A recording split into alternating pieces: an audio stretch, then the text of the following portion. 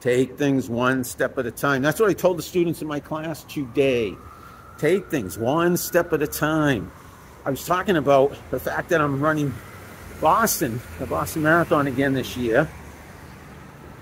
I talked about that just for a little because I wanted to use the analogy.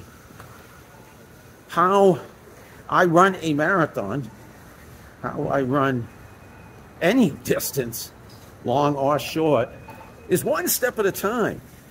And that's how I take life, period, one step at a time. And I suggested that's how they should take the semester, one step at a time. That's how they should take my class, one step at a time. That's how we all should take anything we do in both our personal and professional lives, and in their case, their educational lives, one step at a time. The likelihood when we do things that way is that things are easier, and that in the long run, we will all cross that finish line. Winners!